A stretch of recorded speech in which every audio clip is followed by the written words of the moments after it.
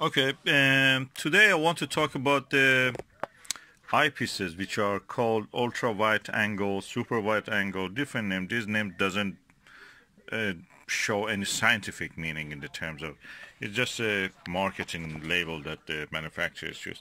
Uh, but what I mean is that something in the range of 80 degrees uh, angle of view.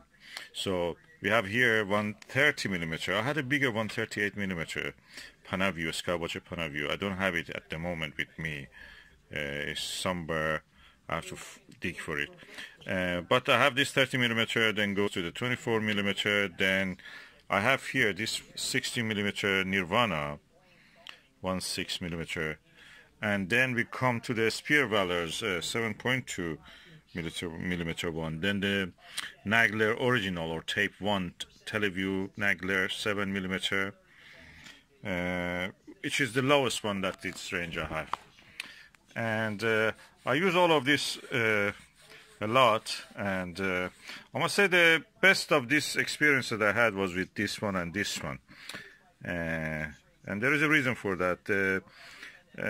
First, the wide angle and the magnification in this is reasonable with this.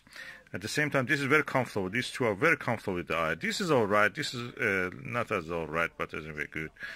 And this is also, I've not used it much, but it's similar to this in a way, because I have some 34 millimeter ones. 38 millimeter one was really good, as comparable to the Maxvision 40 millimeter, but much better because they had a wider angle of view. The only problem was that this eye cup top was very wide, so you actually have to have a very wide face to watch it.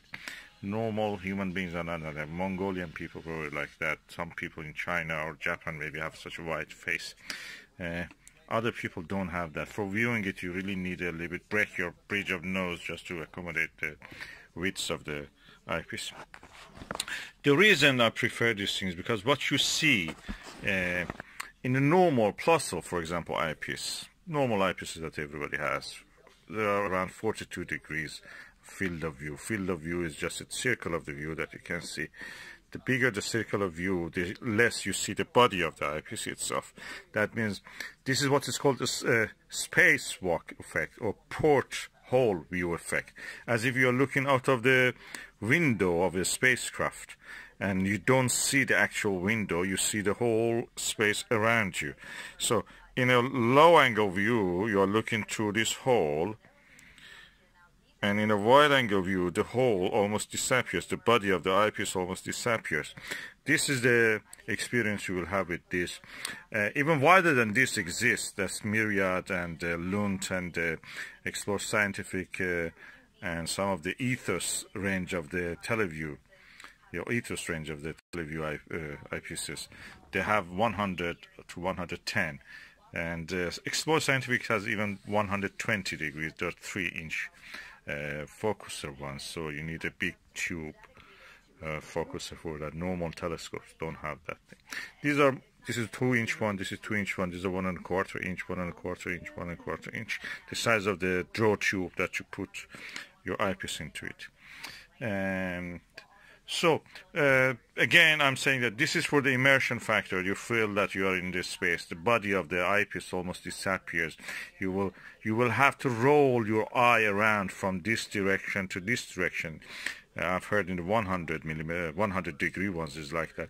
You can roll your eye from this direction to this direction to see the whole field of view, as if you are looking through a window. Within the window, we do the same. We turn our head from left to right and see the different parts of the view that window is providing us.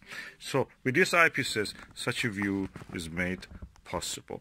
The spacecraft, spaceship view, porthole of a spaceship or a ship, and you're looking out of that to the space around you, to the star clusters, to the plates, to the double cluster in the Perseus, to the Andromeda galaxy, which is really a wide 3.5. If you could see as like a photometer, if you were as sensitive as a photometer or a camera, you could actually see the whole width of the Andromeda galaxy, more than 3.5 degrees, even up to 5 degrees I've heard. And that is because this is an enormous galaxy, and we are so close to it, only 2 million light years away, just around 19 times the diameter of the galaxy itself we can see. And it's such a huge thing in the sky. It's almost 8 times the width of the moon if we were sensitive enough to see all the widths of that. And we see the central part of it with the naked eye. And in that sense, it's one of the closest large galaxies, a spire galaxy, to us. Our galaxy probably had a collision in the past with it. Interaction, gravitational interaction, I should say. So these kind of eyepieces provide you with that, and I feel that I can recommend this if you can get it. The Explore Scientific has actually this version at 2482 degrees.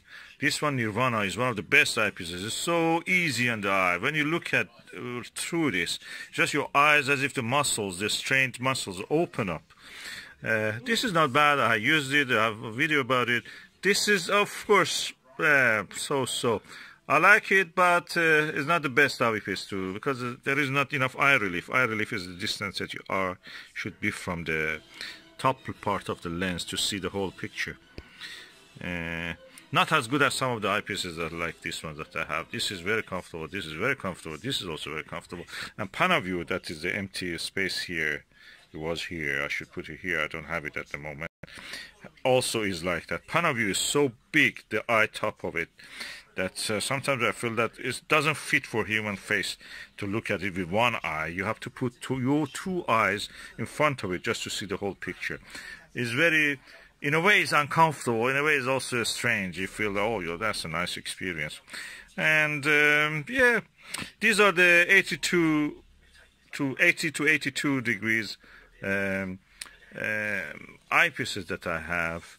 I may future. I wish I had something between 16 to 7, something like 13 millimeter one.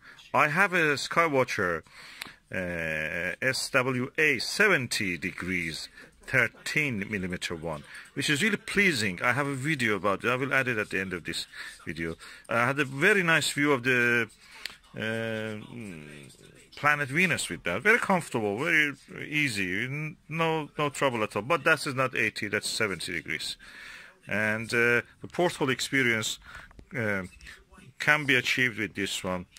Surprise, surprise. A cheap eyepiece called Ostara, or you may buy it also under the name of the Orbinar, different names. That has one of the best feelings of a spacewalk that you can achieve with any eyepiece. It's a possible eyepiece, of course, but that almost the body of the eyepiece disappears when you're watching through it. I'll put some of the videos I have from these ones, and just you can see the moon view that in one of our videos you see there. Suddenly the eyepiece shows the moon, a little bit of the moon, the reflection, and so that was with that 40 millimeter plus eyepiece Orbinar. Very cheap eyepiece, but one of the best.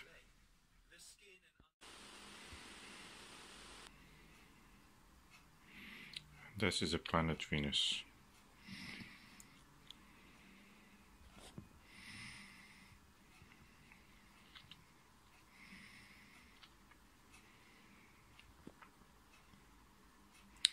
I must say this has one of the sturdiest images I've seen of Venus.